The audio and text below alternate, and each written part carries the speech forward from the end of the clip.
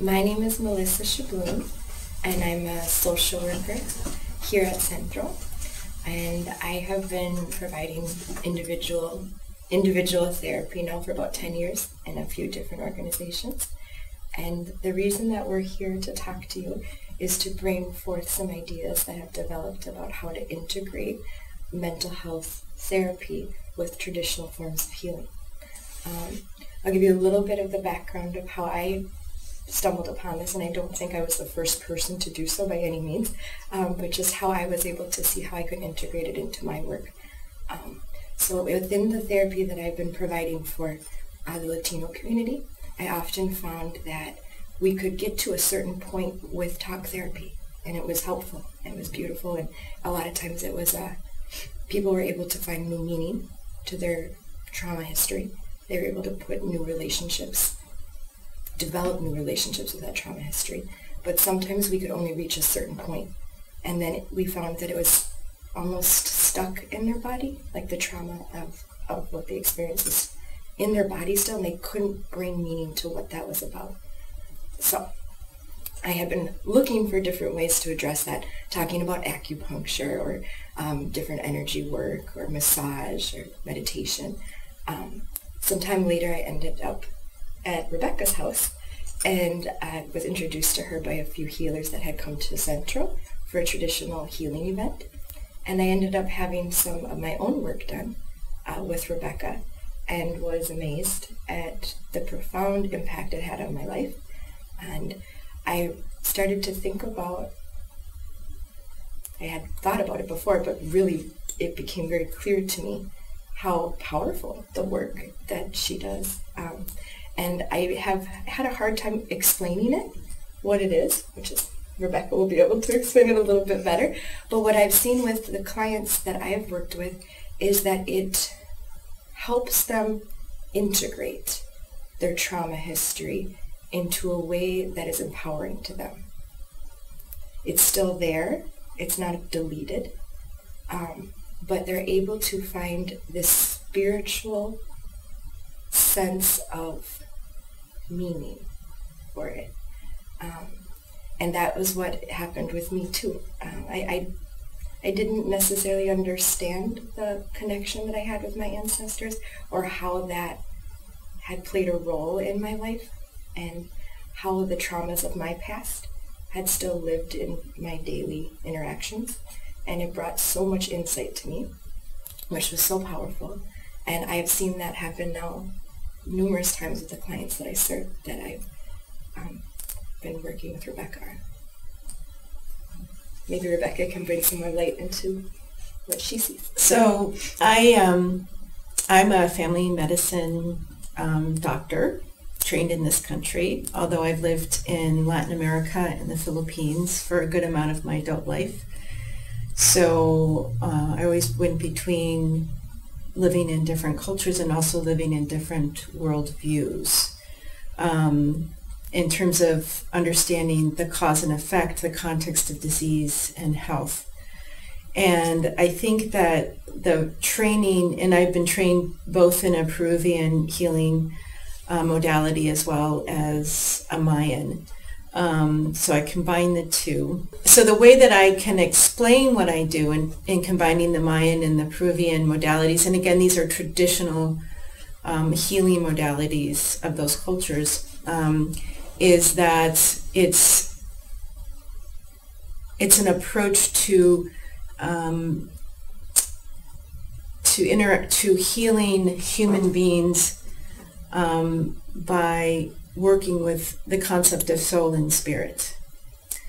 And the way that I can sum it up is an experience I had in San Cristobal, Chiapas, during a conference for traditional midwives who were talking about their methods of healing and the difficulty they were having with the medical system and being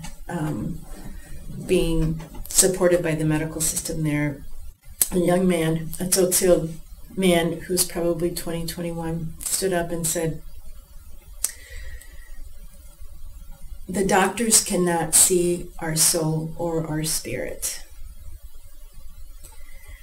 They only treat us as physical beings. They can't see our soul and spirit. And it was a commentary by this very young man, not just about the doctors in Chiapas. It was really about, modernity, and then how we, in the medical field, have reduced our beings into molecules, in a sense, and in a sense sanctified that, saying that any symptom you have must fit in within our limited paradigm of understanding reality as something we can reduce into molecules. So the other piece of this, the traditional medicine, is really ancient. It precedes allopathic medicine, and it's really about looking at how we as human beings are more than our molecules, in a sense, that we have ancestors, that we have experiences, that those experiences live within us, that we have strengths that we don't know about. We have attachments to maybe other people, maybe ancestors, maybe ideas, maybe obsessions that also inform and in some ways can cause us to feel tremendous amount of pain and experience disease. And so this modality is something, it is a modality that really addresses the whole person in that sense. So when I'm working with a Kenyan woman with tremendous pelvic pain, and it really is about her break with her ancestors, then uniting her with her ancestors then takes away that pain. I can't explain why. It just, for her, that was what her story was, and that's what she needed, was that reconnection for her to heal, for her body to heal. Or when somebody comes with a story of trauma and the lack of a mothering figure, but then is able to really derive a tremendous amount of strength through her connection with the Virgen de Guadalupe, which is a very strong maternal earth figure of Latin America. That is something that also can allow her to heal her motherlessness and go forward. So many of this modality is really a remembrance of healing as it was before allopathic medicine really, and the Western world really became dominant in this world. And it has gifts that we've forgotten, certainly in the West, but it also challenges the paradigm of how we understand reality. And just because the people who hold the remembrance of that paradigm, many of them are indigenous and don't read and write, doesn't mean that they don't have an incredible gift for humanity that we, with many degrees and many years of school behind our back, don't have. And it's hard to accept sometimes, I think, in our cultures, but certainly in medicine, to think that somebody who doesn't have the diplomas that we have can contribute something to the world and can contribute something to understanding healing and contribute something to humanity is a bit culturally racist, that it must come from those of us who have degrees. So this is just an example of us coming together and using Western ways and other ways and melding them together, using the capacity of human beings to really understand and cognitively understand what's going on and recreate meaning, but also to help the soul and spirit heal as well. So like I had mentioned, sometimes when I'm working with people, even for a number of years, I've had a few clients that have been coming to me for a number of years. And since I've met Rebecca, and I work a lot with mostly women, with complex trauma. So severe childhood abuse that then pans out to be domestic violence or multiple rapes. And I have found that we reach a certain place with the individual therapy. Some people, that has been enough for them, maybe. But since I've met Rebecca, those people that have expressed to me interest in something more, where I can see that they have a spiritual awareness that I think could be compatible with what Rebecca does, I have decided to refer to her. Mm-hmm. And even some new clients, not necessarily people that have been long-term clients. And the feedback that they have given me has been incredible.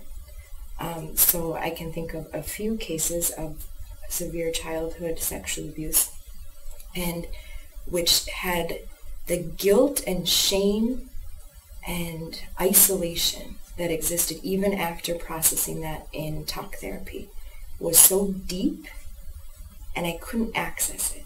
I couldn't change it. Couldn't help them change it.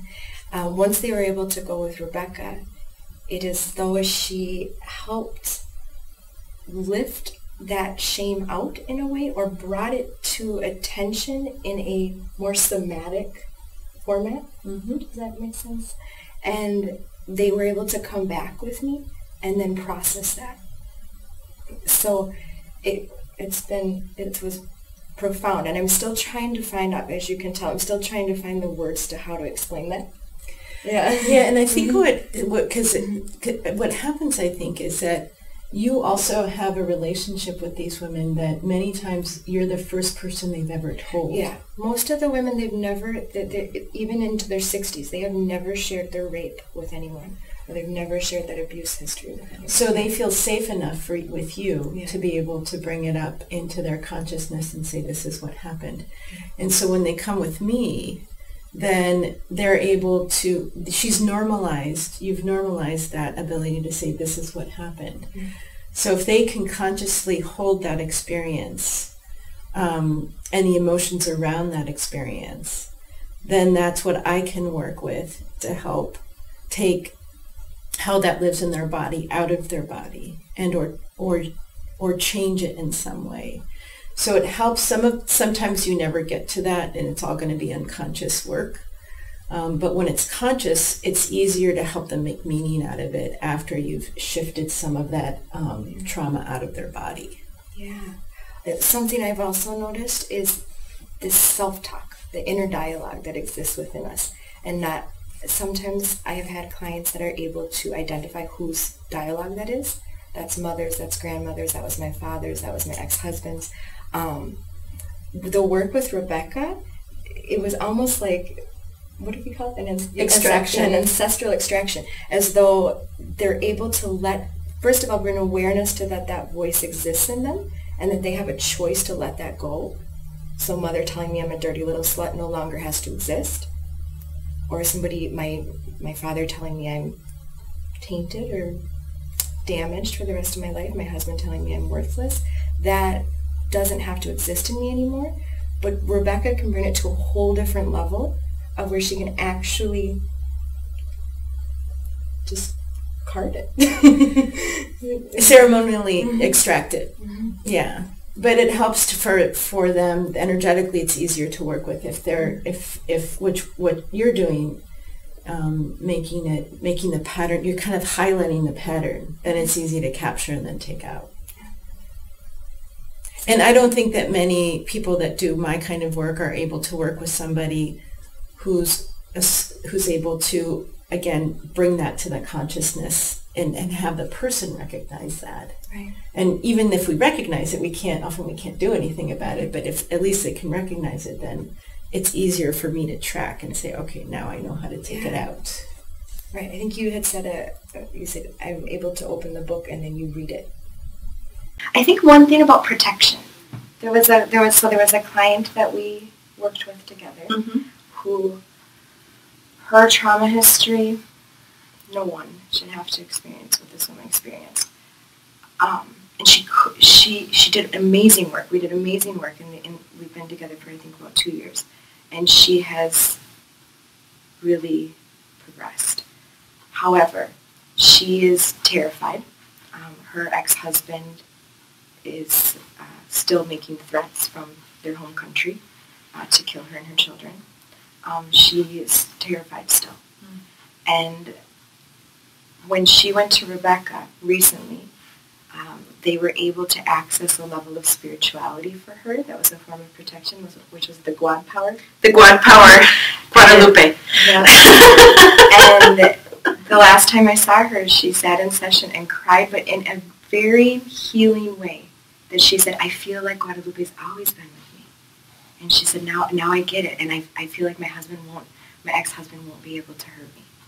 So it's just a different level of protection and safety that I could have said to her maybe all day, but until she had that experience, it didn't resonate with her. It wasn't as powerful. And so the work together then made it so that this woman now feels that she can go to sleep at night without being terrified that she's going to be killed and her children. Wow. I didn't realize that. Yeah, and that's just an example of it's there for her, but all I'm doing is helping her explore a different relationship with the Virgin of Guadalupe that's always been important to her. But what's the breadth of that relationship? What can that relationship be for you? And so, yeah, she tapped into that. And that's, I think, another example of like the great gifts of all of these cultures coming here, and then really being able to see the colorfulness and the capacity of joy and spirituality and gifts and a different worldview that is all about it is all about health in the global sense that we understand it. So.